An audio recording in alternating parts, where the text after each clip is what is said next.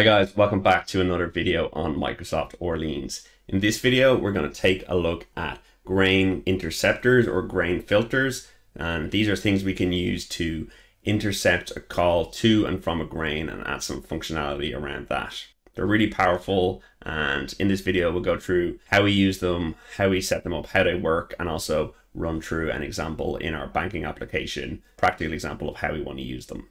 If you're enjoying this series on Microsoft Orleans, don't forget to subscribe to the channel, hit the notification bell so you get updated on the latest videos in the series, and like the video as well. Grain filters give our application an opportunity to intercept grain calls. This means that anytime a grain calls another grain, or a client calls a grain, we have the opportunity to execute some code before or after the grain call.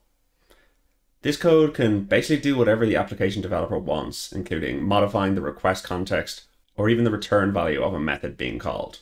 This sort of functionality can be really useful in scenarios like logging or authorization, where we want to do something before or after we call a grain. So in our scenario, let's say we have our two grains, our bank account grain and our ATM grain. And as usual, the bank account calls the ATM to do some work, it waits for the response, and the ATM returns that. The first place where we can add a grain filter or an incoming grain filter is on the request from the bank account to the ATM. We can also add a grain filter during the response phase, so an outgoing grain filter. Additionally, it doesn't have to be just on grain-to-grain calls. We can also make these calls when using an Orleans client like we have in our application, where we call an Orleans silo directly from ASP.NET using the Orleans client. So let's talk a little bit now about how we actually add these grain call filters and how we register them and how many we can use and what order they execute in. So let's say in our example, we have a logging grain filter and we have an auth grain filter.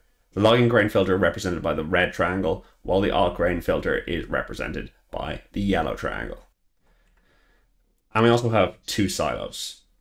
One silo has a number of different grains on it, a green and two oranges, while the other one just has two green grains. And let's say we decide to add a grain filter to our green grains. This is something that Orleans support. We can say we want this filter to run on just this grain type. But another thing we can do is we can say, I want every grain on this silo to use this grain filter. So in our case, we have the yellow grain, the auth grain filter, registered as part of the grain itself, while we have the logging grain filter as part of the silo. So what does this mean? This essentially means that in the case of the green grain on the silo on the left, it will first hit the logging grain filter because that is registered in the silo, and we hit the order of register for the silo before the filter is registered on the grain.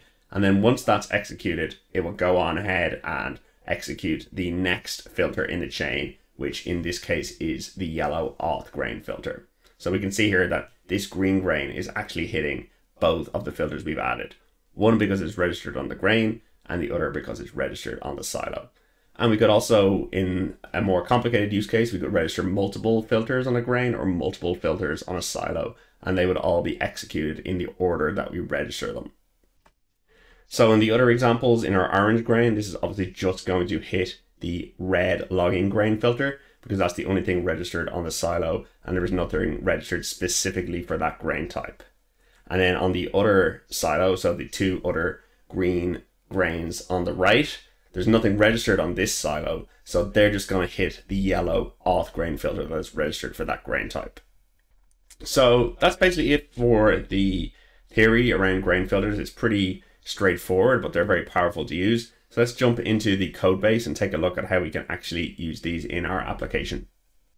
All right, so we've jumped over to Visual Studio and we're in our banking application. So let's go ahead and add a couple of different filters here to just demonstrate how we want to add some logging in our application every time a client calls a grain or every time grains call each other. So the first thing we're going to do is we're going to jump into our grains project, and we're going to add another folder, and we're just going to call it filters. So let's add that.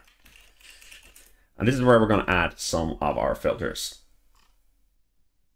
So let's add a logging incoming grain call filter. Let's create a new class, and we'll just simply call it exactly what we said. So logging incoming grain call filter. And what we want to do here to make this a filter that we're using is we want to implement the interface I incoming grain call filter. So I incoming grain call filter, perfect. And we want to make it public as well. We don't need to add any packages to use filters. They're in the core Orleans packages already. So let's go ahead and implement that interface, and we'll add a quick constructor using the shortcut. And what we want to do is we just want to inject a logger here so we can log to the console. So I'll logger and the generic type of the class, call that logger, and we'll add a private variable to store it for this logger. Perfect. So in our constructor, we're just injecting a logger that we're going to use. And as we said in the intro, we could also inject other things here to do anything really, to call external databases, to even call other grains by injecting a grain client. So let's go ahead and just use our logger, and we'll just log something here. So we'll say logger log information, and we'll just say something really simple like incoming silo grain filter, because we're going to register this as a silo filter. And received grain call on, and we'll just use some of the values that are available to us in the context. Let's say context, and we need to add a $, context grain to, and the method, context method name, method. I'll just add some quote marks around these to make sure it's easy to see and read. So incoming silo grain filter received grain call on this grain to this method name. Perfect. And you can see that this is a red squiggle. There's something wrong here. And we need to make sure that we call invoke in this invoke method. We need to say context.invoke to pass to the next filter or to pass to the grain itself. We'll just do await context.invoke. And that's essentially all we need to do for our incoming grain call filter. Let's remove some of these usings. We could also, if we wanted to, use this context to modify the request context. So we could essentially say context.request, and we can say something like set argument, which will allow us to set an argument on the request context. We're not going to do that here, but you have a lot of power over what you want to do with these filters. So that's how we created a incoming grain call filter. Next, let's create an outgoing grain call filter. So again, in our filters folder here, we'll just create a logging outgoing grain call filter. And this is more or less the exact same as how we added the incoming grain call filter. There's not a huge amount of difference here. The main thing is we're just implementing a different interface. So we're implementing I outgoing grain call filter.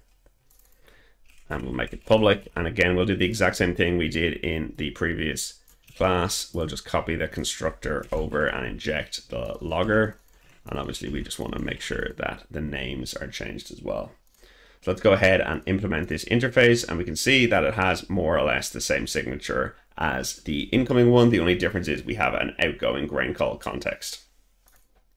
So we need to do more or less the same thing. We'll just log, and then we'll return to the next filter in the chain. Make that async. And instead of saying incoming silo grain filter, we'll say outgoing. Perfect. So that's our two grain filters created. Now these haven't been registered anywhere. No actual grain is using them, or they're not registered with any silo. So let's go ahead and look at how we actually registered these to be used inside our system. So let's jump into our silo here and go into program. And this is where we want to register our incoming grain call filter. So every time a grain on this silo gets called, this grain filter will run. So what we want to do is we want to do silo builder dot incoming grain call filter. We'll use the generic version. And then we just want to add our incoming grain call filter here. So we'll copy the name into the generic argument. And that's it registered. Super simple. If we wanted to register multiple ones, we could just do them under here and they would execute in the order that we registered. And the same thing if we wanted to register the outgoing one, we would just say add outgoing grain call filter. But in our case, we're actually going to register the outgoing grain call filter on our client because that's where we want our outgoing calls to log from and our incoming ones to log from the silo. So let's register our outgoing one in our Orleans client. In the program, we can simply do, when we're setting up our Orleans client, we can simply write client dot add outgoing grain call filter. And in the same way as we registered the incoming one on the silo, we're going to register the outgoing one on the client. Perfect. So that's our 2 silo kind of wide grain call filters registered and created. Next, let's have a quick look at how to create one on a grain itself. So let's open up our ATM grain, for instance, and this can be on any grain that we want. It doesn't have to be on an ATM grain, but the first thing we want to do is we want to implement the incoming or outgoing grain call filter interface directly on the grain. So in our case, we're just going to add an incoming one. So we're going to say incoming grain call filter, and we're just going to implement that interface. And one thing I want to do just for this interface is I also want to inject a logger to use here. So we'll say logger for the ATM grain.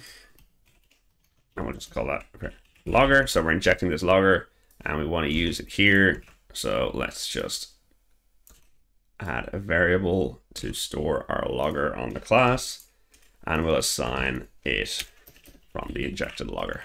Perfect. So now we can use the logger and we just need to implement the incoming grain call filter, which should be pretty straightforward. We'll make it async. And again, this can just be implemented in the same way as the other filters. The most important thing is that we just call invoke on the context. So we can pass to the next filter in the chain or the grain itself. So let's go to our incoming one and let's copy what we have here and just change the log slightly into our ATM grain. So instead of incoming silo grain filter, we'll call it incoming ATM grain filter, receive grain call on this grain to this method. So now we've registered a outgoing grain call filter on our client, an incoming grain call filter on our silo, and an incoming grain call filter on our ATM grain specifically. That should be everything we need. So let's go ahead and actually make some calls to our system and see what kind of logging we get, what order it gets hit, and what we see when we run these. Okay, so we've successfully started our cluster. And we have Postman open here, and we're just going to use the same calls that we use in the other videos and see what logs out. So we've got our 2 console windows open as well. At the top, we have our client. So this will show all the log lines that we have on our ASP.NET client, which will mostly be the outgoing grain call filters. And then we also at the bottom have the console for our silo, which will show the incoming grain call filters for the silo itself. And for that ATM filter, we also added specifically for the ATM grain. So let's go ahead and let's just initialize a new checking account. So same call we had before, localhost/checking account with an opening balance. And if we send that in, we already see some log lines here. So we can see on our client itself, the outgoing silo grain filter has been called, received grain call on the checking account grain, to the initialize method. Perfect, exactly what we expected. And then if we look at our silo at the bottom, we can see several logs here.